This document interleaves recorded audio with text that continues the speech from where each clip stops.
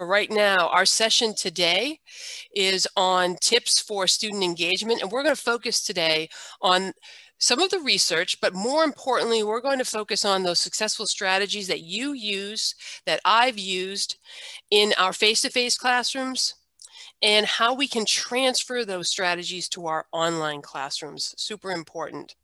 So again, we ask that you keep your microphones muted. You don't have to have your camera on, but we welcome you to do so. And we will begin. So the first thing that we're going to do is invite you to a Slido. So on the screen, you see slido.com. If you are able to, we would like you to go on to slido.com, or if you have a smartphone, you could take your smartphone, open up the camera, put the camera right to that QR code, and on your smartphone, you will be connected right to our first poll, which is based on the question you see on your screen. What are some ways you have engaged our students in class, face-to-face and online? So feel free to go ahead and do that right now, please. Slido.com, there's the event code. You'll see the text box for that code, 83908. And if you happen to have your phone handy, just take the camera option, click, put the camera right to the code, and voila, it should pop right up. So let's see what we have right now. I'm going to share my screen with you so you can see our word cloud. Can you all see that word cloud? Yes? Melody, can you see the word cloud? Yes, thank you, Michelle. So what are some ways you've engaged our students in your face-to-face or online classroom? I see discussions, super important. Questioning, group activities, online labs, thank you so much. Discussion seems to be a heavy hit. Face-to-face labs, external publisher sites. Slido, yes. Use Slido in the future. It's super easy, it's free. Any more ideas? I'm going to hold out. There may be 15 more seconds. Kahoot. Videos, excellent. So I see a lot of discussion. And that's excellent because we're going to talk a lot about engaging students via discussion today. So let's go back now to our PowerPoint.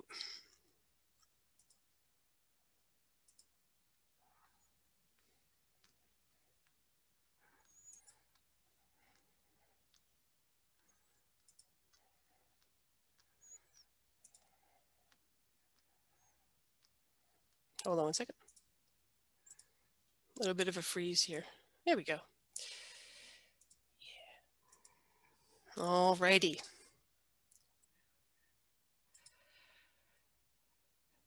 Does everybody see the slide? Yes. Excellent, thank you so much. So what we wanted to do for you today is start with some of the research, but then we want to take that research and we want to bring it into what I'm referring to as our practitioner's corner.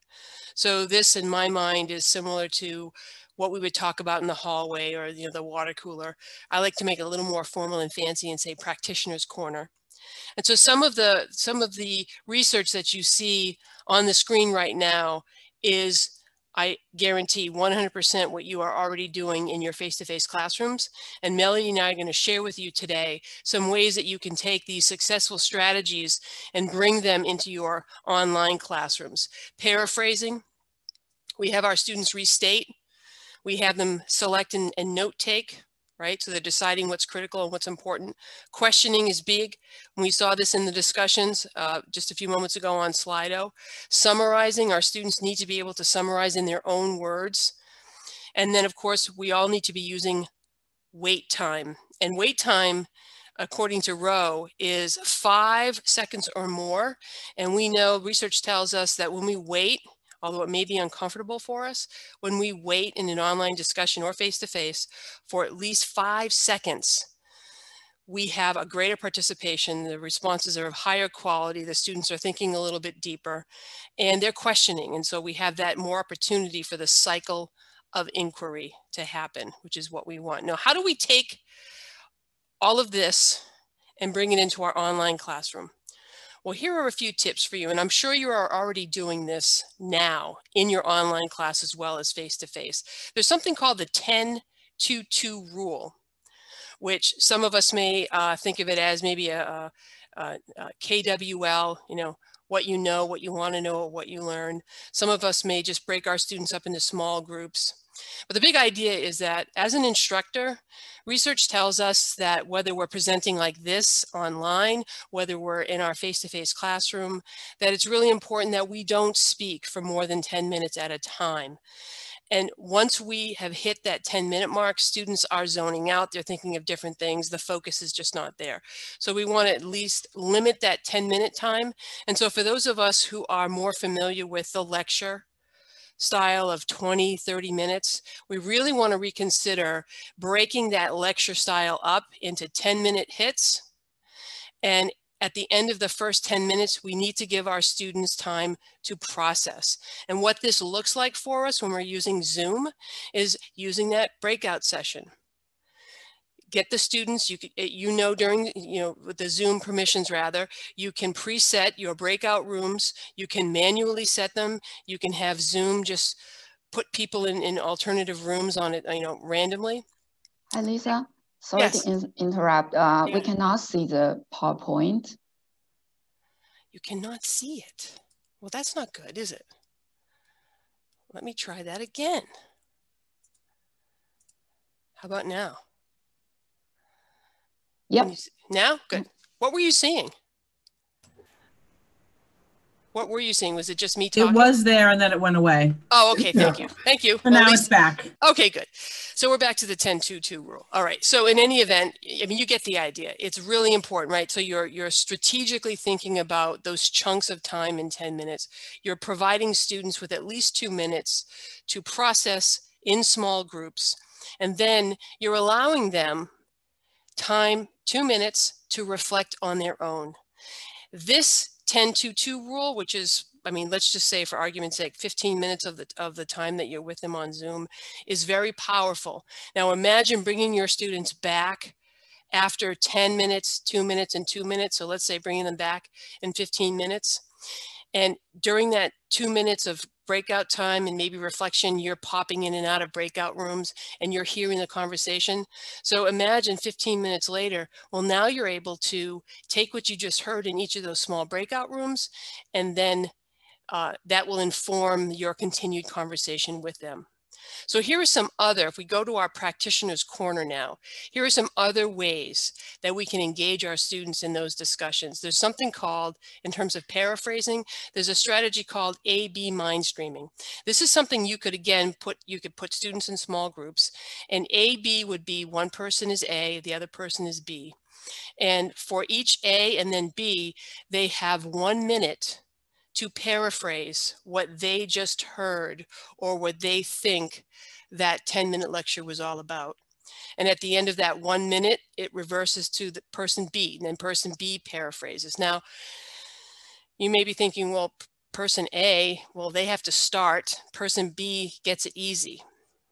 Yes, person B could copy, but what I found when I use this strategy, and it's not a copy to copy. It's person B, if they are going to copy A, there's a little wiggle room there. But the big idea here is that they're attending with each other and they're able to paraphrase and listen to each other.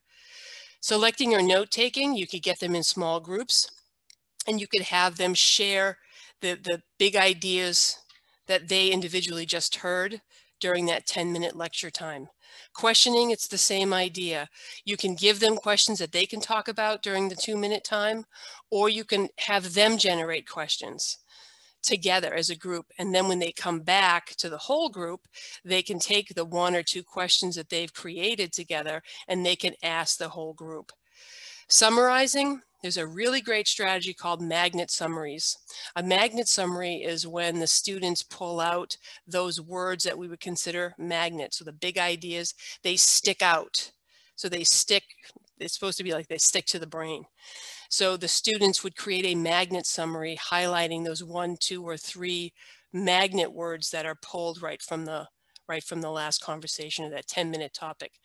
And then there's the 1-sentence summary. So you see that there are ways that we can take the 10-2-2 rule, have you present some content information, give them 2 minutes of debriefing on their own, 2 minutes of processing on their own, reflecting, and then coming back around. And I'd like to open up, just take a pause for a moment and see if anyone has any comments.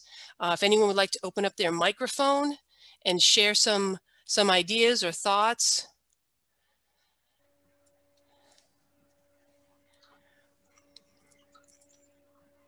Go ahead, Dave. Yeah, I mean, I kind of imagined doing this and then telling my students, okay, go off in your breakout rooms and talk to each other. And they're just kind of like, what do we do? What are we supposed to do? We're just no idea. And then they come back and I say, okay, guys, how did it go? And then I get rather feeble responses. Yes. So that's not a reason for us not to do it, however, right? So what can we do when we know that's going to happen? We anticipate that's going to happen.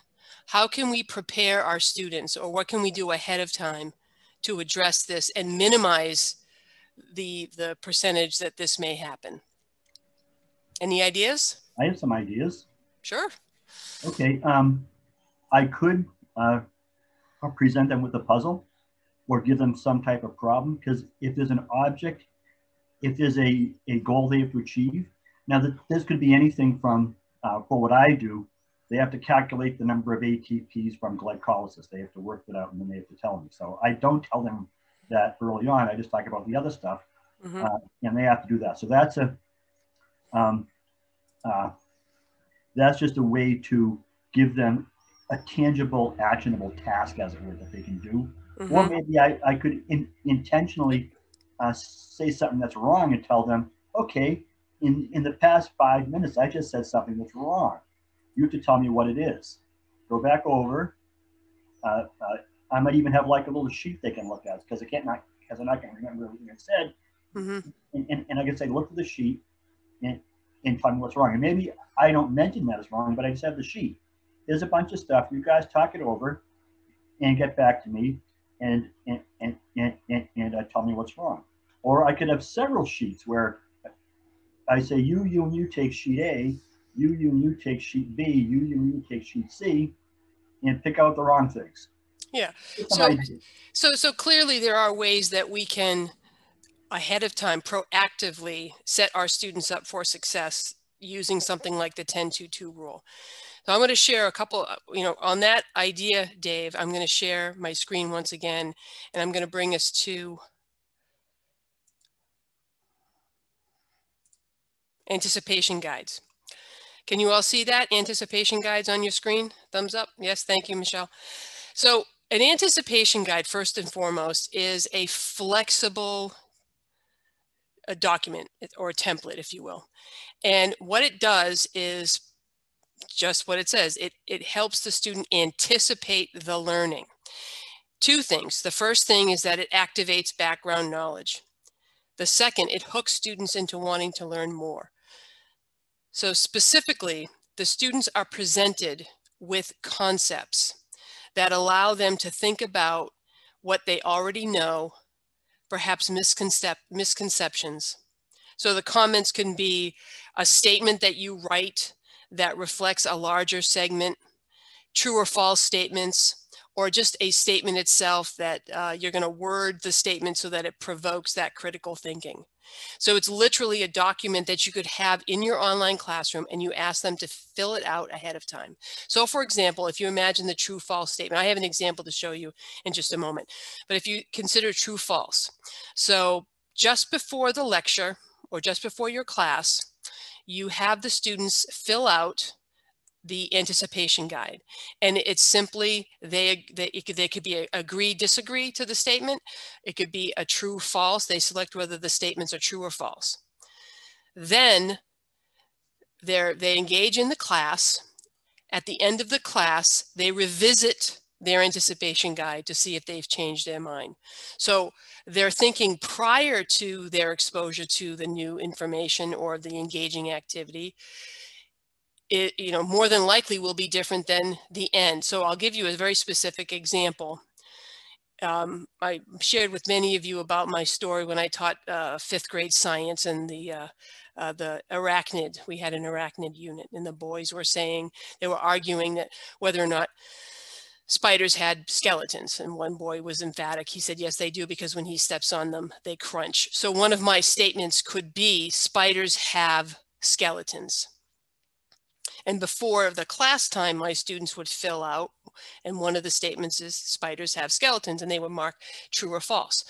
During my class, when we were talking and we're learning about the exoskeleton, right, students would then go back to the guide afterward, and they would correct whether or not they marked true or false, and then they would give me the why. Well, it's false because they actually have exoskeletons. So the big idea here is not so much that they have to hand these in. Yes, you more than likely would want to see them, but the bigger idea is that you're allowing them in small groups or as a class to build a consensus and provide the evidence, the why behind the fact that they were thinking one thing prior to engaging in class, and now they're thinking something different perhaps as a follow-up. So that's one example of how you can really engage them in terms of what Dave is talking about. And there are templates that I'll share with you in a moment. So here's just an example of an anticipation guide. And if you Google anticipation guides, it's endless. You will see them. It's for every subject area, every idea you could possibly think of. And there are several ways that, in terms of the formatting. So this example that you see here, you have questions that you would provide, or statements that you would provide to the students before they read or before they engage in the conversation, and then after. And again, the big idea is that evidence, that reflection, and the big idea is the why behind their change, the fact that they may or may not have changed their mind. I'm going to move us along now to the template idea. I know Melody has an awful lot she wants to share with you as well, and I want to be mindful of that. So templates. And I think, Cleo, I think you and I at one point, we talked about templates. And Dave, when you were just explaining some examples, you were hitting on templates as well. So these are really organizers that we provide for our students to help structure their thinking. Before we use a template, and again, if you Google class templates, or you could even Google by the content or the subject area, it's endless. But the big idea here is that you're explaining the structure of the template to the students, and not assuming that when they get that template, when they see it uploaded into the online classroom, that they're going to know how to use it. So you will have to take a little bit of time to explain how the template is designed rather to help their thinking and their learning. It's a really good idea to provide a similar sample of the template that you use in the beginning. Maybe you fill it out together. Maybe you're giving them that annotated, filled out template that they can use when they fill out their own. Students can use a template during your live class on Zoom. They can use it when they're reading something asynchronously in more of a self-directed style. And it should also include some reflection questions for them. They need to learn as a learner how templates help. So they need to be reflecting on how templates help. So something simple like, how did this template help or hinder your thinking, your writing, or whatever? Super, super valuable for students. And again, I am going to move us along to give you some samples. So this is what I'm referencing. I just pulled out a couple. Some of these are ones that I did use when I was teaching face-to-face. And I often teach education courses through Southern New Hampshire University. I teach them online. And so I share these templates with my students, my education students. Again, you can go online, and Melody and I are going to give you some links. You can go online and just plug in templates, and many of them will appear for you. So here are just a few examples. Now imagine you create a template and you fill this out with your students in your Zoom class. And then you provide more with them for them to work on independently in the class. Very, very powerful. And finally, I want to just share a little bit about essential questions. I really believe that essential questions used in our face-to-face and online classrooms can have a great impact on the evolving of student learning. So essential questions, for those of you who are not familiar, they're really designed to stimulate thought, provoke inquiry, and spark more questioning. So we're not necessarily looking at that essential question that has a black and white yes, no answer. So they're not answerable with finality or a single lesson. And each time, the big idea here is that each time students revisit that essential question, they're coming up with a different and a deeper answer. So here are a few samples of essential questions. On the left-hand side, those are examples of not essential questions. And on the right hand, those are examples of essential questions. And you'll notice the ones on the left are answerable with a definitive answer. So what are the steps? What was that key event that sparked World War I? What is the scientific method? So students can actually answer those questions, and there's definitely a right-wrong answer, or more so a right-wrong answer. However, the question, is there ever just a war? So, and you know, for our English composition educators, how does an author create meaning in a text? Now the more students, so let's go back to that, is there ever just a war? The more students engage in your lessons, the more they read. Then they go back and they see that question. Their answers are deeper because they've been exposed to more and more information that allow them to think a little bit more outside the box, if you will. I believe there are millions of ways, literally millions of ways, that we can use essential questioning in our face-to-face and online classrooms. You could set them up in your Canvas class. You can bring them into your Zoom class and present them with the same question, and you could ask them the essential question and then revisit the essential question. And for those of you who are using entrance and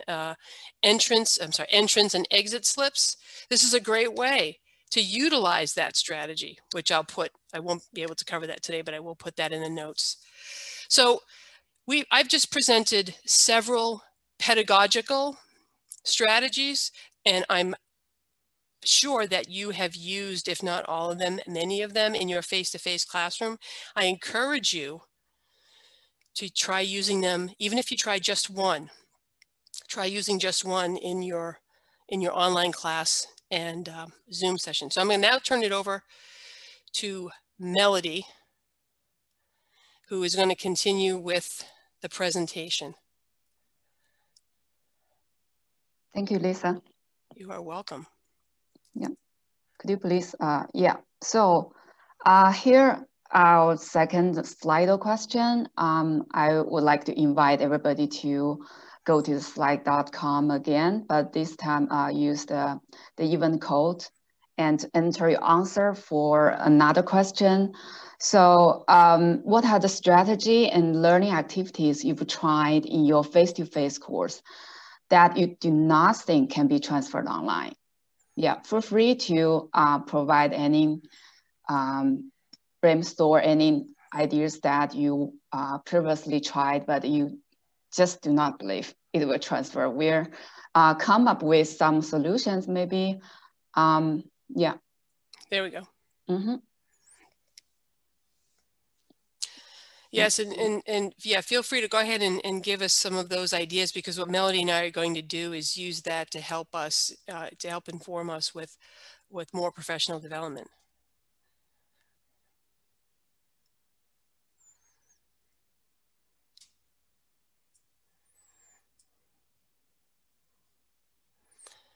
Are you folks able to get into the new Slido? There we go. Okay. Thank you. Okay, complex lab work, okay. Lisa, I had to close the old slide before I could get the new one. Oh, thank you, Dave. Excuse me. I meant to add, it's really hard to have a discuss. I'm teaching financial analysis, and we're doing like present value, future value, discounted cash flows. That's, I didn't finish my thought, Slido sentence, but it's really hard to have a discussion around that. That's the end of my comment. Thank you. And I'm looking for ideas. Okay. Excellent. Couple more seconds.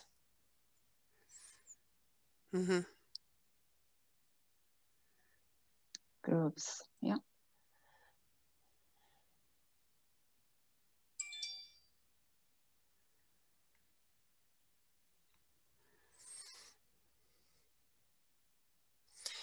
Well, yeah, I am really seeing a lot of what will lend itself to virtual reality and augmented reality. So this is great. Excellent, excellent, excellent. Obviously, I didn't turn off my ringer. Sorry. All righty. Okay. I will go ahead and bring us back, Melody, to the...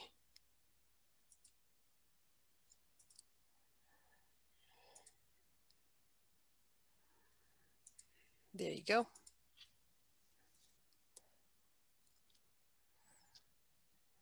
Do you see the screen? Yep. Yeah.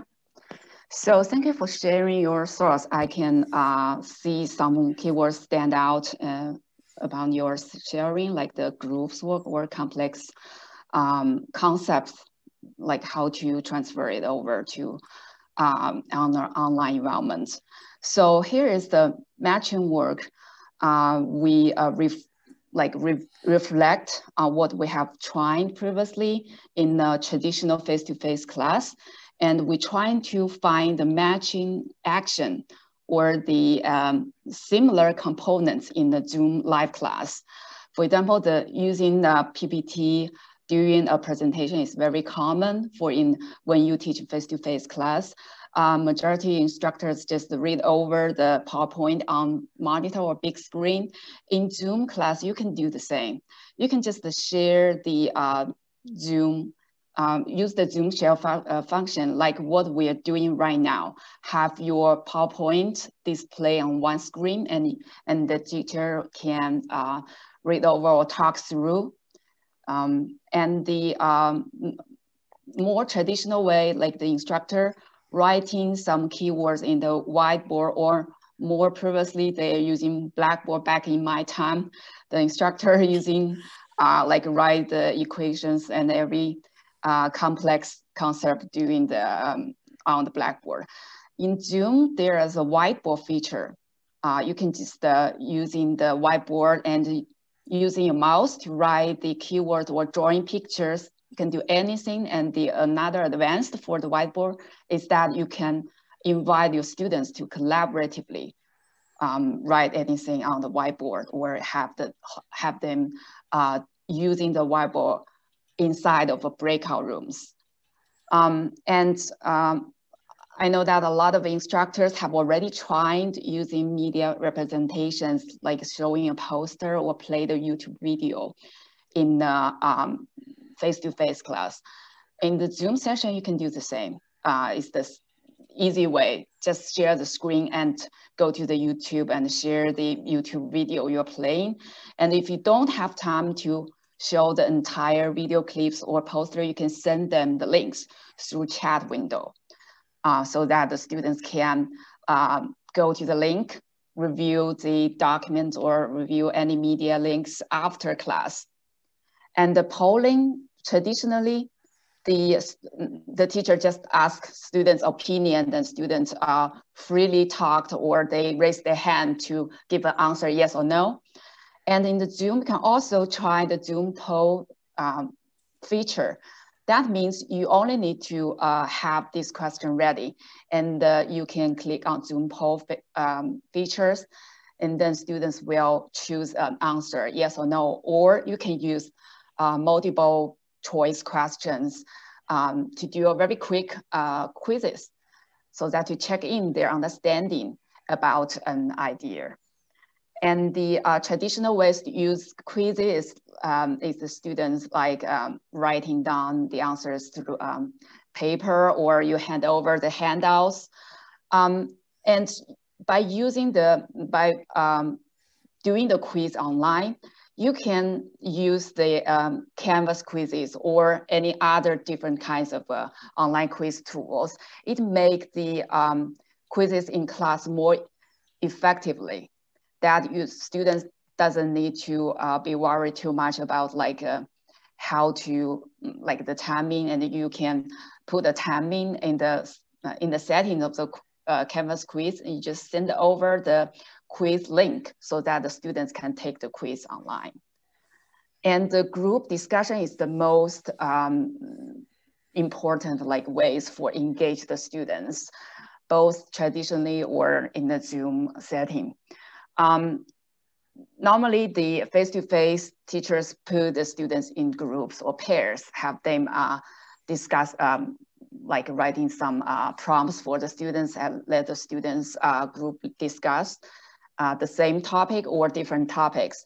In the Zoom breakout rooms, you can just need to set up the Zoom previously, or you can auto assign, like for example, group the students by 3, or you can think and pair, group the students by 2, and you just click on the Zoom breakout rooms.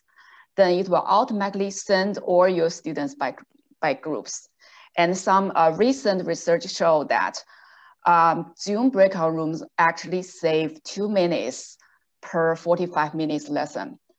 Because when in face-to-face settings, there have a lot of transition time, the students moving their chairs around, or when it is ending time for the group discussion, they feel so hard to, the teacher feels so hard to bring back the students to a big classroom discussion. But in Zoom breakout rooms, you set up the timing for their discussion, like the 5 minutes discussion, and the Zoom will automatically send a reminder when there is only 1 minute left, and the students will be prepared. Okay, our time is end, and we need to speed up a little bit. So it's kind of moving the discussion more efficiently. That's the very basic strategies that you can try from the face-to-face to Zoom. I just encourage everybody to think what you have already done in face-to-face and trying to find a solution that has like similar solutions to engage the students in the online settings. Okay. And we know that in the online course, the Zoom live session is very essential to include the students, feel them like to engage them into in-class discussions, in-class participation. But outside of class, there are definitely other ways that you can try to enhance the students' participation. Instead of providing them like heavy text course materials, you can like multiple means of representations using the concept map, internet memes, diagram posters, and using some videos. You can create a welcome video at the beginning of the semester just to briefly describe what's the course object and what's your expectation in general for the students. Or if you have a very complex Canvas layout, you can design Canvas navigation video just to walk through the students how to navigate your course. Okay, here is the course content, here is the module page, and here is the assignment you need to submit, and here is where you can check your grades. And optionally, you can use some short video lessons. It doesn't have to be like original created by your own. You can best use some open resources, borrow some YouTube videos and short clips you have already used in your past course. Or you could contact us, and here in the Media Studio, we can help you create your videos. Yeah, that's true. Just saying. Yeah. All right. Moving along. Sorry. Yep. So I'm not. Yeah, I'm not going to like describe each item. So this is something you can try in Canvas, because I guess the most important thing that a lot of instructors said that it's very hard to process the group. So the Canvas group, you can set up a group environment that the students can engage with each other. You can assign them as the group project the same way as in a face-to-face course. They can use a Zoom to chat with each other when they have a group discussion outside of class. And you can set up a group project to use the peer review assignment or group assignments to facilitate their discussion outside of class. Yeah, so this is something you can explore. And for the grading, I'm sure majority of you already know that in the Canvas grading, you can try to use the speed grader where you can annotate their paper, original paper. In this way, you can highlight, for example, you can highlight some student sentence and make a bubble comment so that the students will feel that you are actually pay much attention to what their works. They feel is participate in the real time, has the feedback directly from the instructors. And you can use the rubric to grade their the paper based on a few different criteria. And you can align the assignment rubric into the learning outcome for the entire course so that you can have a big picture of the students' performance across the entire semester. And yeah, and Melody, one of the things that we're going to be providing for folks in our Getting Started series is a way to look at the outcomes alignment in Canvas. It's not the best. I would have hoped that Canvas would have thought of a little more detailed use of outcomes, but it is something for us. And then along with Canvas Analytics, that definitely does help. So thank you very much, Melody. Folks, as you can imagine, we have an awful lot in store for you. Melody and I here in the hub, I say that, it really is the innovation hub. And we have a lot that we are going to be rolling out in service of you and our students. And here is just for the rest of the year anyway, in this soft opening, we have the learning series every Friday. And as I mentioned in the chat, I encourage you to think about perhaps something that you would like to share with our colleagues via this setting. So you could, starting in January 2021, because we already have, for the rest of this calendar year, we already have this series all lined up. But you could potentially, if you wanted to, you could present with myself and Melody during one of these sessions. We can help you set it up. We will do most of the work for you. It's just a wonderful way for you to share and for us to learn from each other. You see here that session 2, which is in a week from now, we're going to focus on differentiated instruction. It's important that we learn how to differentiate with intent so that we don't put any more stress on ourselves and our students. So Melody and I are going to share some key strategies on how you can differentiate, which means literally how you can personalize. Megan knows how to differentiate, I know. How you can personalize for groups of students. Everybody meets the same objectives, but perhaps they're doing it in different ways. And then we do have our Getting Started series that begins Tuesday coming. We are going to focus on Canvas. Here in the hub, we do have limited seats. Melody and I have to go around and count how many seats for social distancing, but we will be limited for obvious safety, but we will have unlimited virtual for the same time. So essentially, you could choose to come on campus and sit down at a computer, bring your own computer, or sit down at one of ours, or you could connect with us virtually, and we're going to go over some pieces of Canvas that you may be less familiar with, like SpeedGrader. And to the English Comp folks, Melody is working. I know, Cleo, Melody is working. Actually, I don't know, Melody, did you come up with did you get an answer from Canvas yet about the SpeedGrader issue?